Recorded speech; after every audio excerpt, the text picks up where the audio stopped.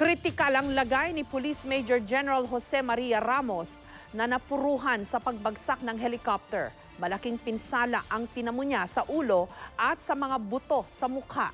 Live mula sa Binyan City sa Laguna, may report si John Consulta. John? Jessica, nananatiling comatose at kritikal ang sitwasyon ni Police Major General Jose Maria Ramos dahil siya nga ay sinasabing pinakanapuruhan, Jessica, sa nangyaring pagbagsak ng PNP chopper sa may bahagi ng San Pedro, Laguna kaninang umaga.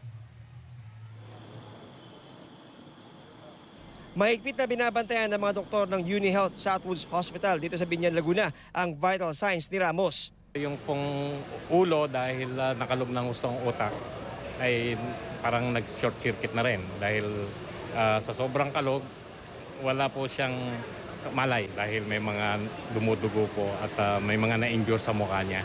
Ulo at buto sa mukha ang may pinakamalaking pinsala kay General Ramos na nakaupo raw sa pinakakaliwa at likurang bahagi ng chopper. Siya rin ang unang tumama sa lupa nang bumagsak ito. Sa mukha actually. Meron siyang tama sa ulo pero mas ang injury niya ay yung mga buto niya sa mukha. Na kung tawagin namin ay Leport fracture.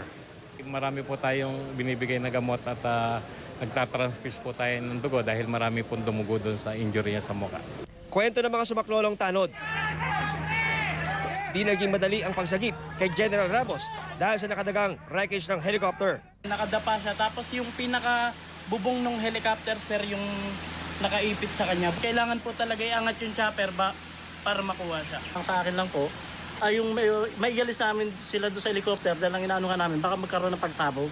Bukod sa mga matataas na opisyal ng PNP, dumalaw din si dating PNP Chief at ngayon Senator Ronaldo Bato de la Rosa para magpakita ng suporta sa pamilya ni General Ramos. Although medyo critical yung kanyang kondisyon, umangat na daw tumaas na yung kanyang blood pressure.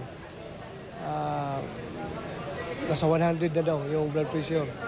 So nag-improve kumpara sa kanina. Sa asawa at mga anak niya, I just told them to stay strong, have faith in God. Malusutan rin natin yan.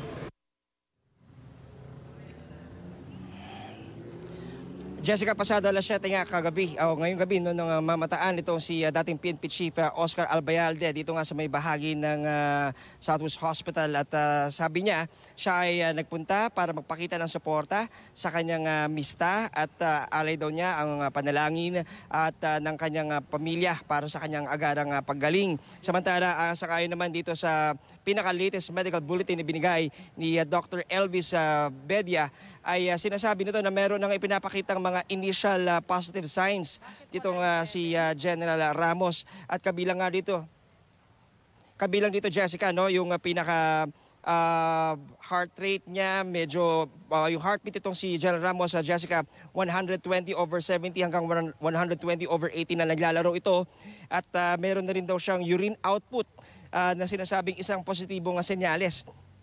At sa ngayong gabi, Jessica, no, as of 7 p.m. ay 5 bags na ng dugo ang isinalin dito kay General Ramos dahil marami daw nawala na dugo dito sa General at patuloy round the clock ang pagbabantay, Jessica, at 24/7 na magbabantay ang isang doktor sa loob ng ICU room kung saan naroon ang General. Jessica. Okay, so John, parehong unconscious itong dalawang general na ito pero between the two, no, ang mas grabe ang tinamong mga sugat ay itong si General Ramos. Tama ba? Tama ka doon, Jessica, dahil doon sa kanyang mga pinsala, no, sang-ayon na rito kay Dr. Bedia, presidente ng UniHealth Southwoods Hospital, ay pinaka nadali yung kanyang mukha, Jessica. No? Sang-ayon sa ating impormasyon nakuha, medyo namamaga yung pinaka noo nitong si General Ramos at talagang nabali yung kanyang mga facial bones. At merong kinakailangang isagawang operasyon sa lalong madaling panahon, Jessica, pero kinakailangan daw munang ma-stabilize ang kanyang sitwasyon dahil yung kanyang blood pressure are medyo erratic, no? Pero patuloy nga yung kanilang pag-apply ng gamot at pagtutok sa kanyang sitwasyon para at the earliest, Jessica, baka magkaroon sila ng desisyon na tomorrow ay isagawa itong importanteng operasyon na to. incidentally, Jessica, kasi talagang malaki yung kanyang pinsala dahil mukhang tumama daw siya sa isang matigas na bagay at ito ay dahil nakaupo nga siya doon sa may pinakakaliwa, no, nasa likuran siyang bahagi nung chopper at nung ito'y bumagsak, yun daw yung unang bahaging tumama sa lupa kung kaya't talagang grabe yung kanyang tinamong pinsala. Pero ayon sa doktor na ating nakausap ngayong gabi ay patuloy yung kanilang pagmamonitor at nagkapapakita na nga ng positive signs itong si General Ramos, pero hindi pa rin sila walang bahala at talagang todo tutok ang kanilang ginagawa para sa mga anumang kailangan gawin para nga alalayan ng husto itong si General Ramos, Jessica. Okay, so he's receiving naman a good medical attention in that hospital. Kasi ang tanong ng iba dyan, no, ba't hindi ilipat dun sa St. Luke's kung saan naroon si General Gamboa? Pero we're assuming na dahil delikado pa silang ilipat. Tama ba? Tama ka doon, Jessica. Yun ang pinaka-assessment ng lahat ng mga doktor na tumingin dito sa pinakasitwasyon ni General Ramos kumpara doon sa iba niyang mga kasamahan na unang dinala rito.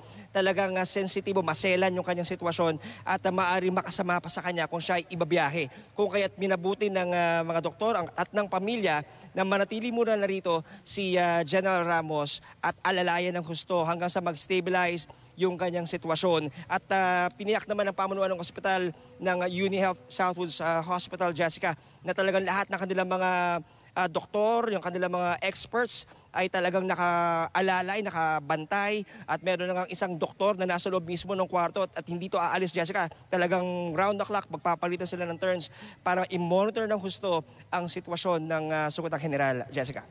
Maraming salamat sa iyo, John Consulta.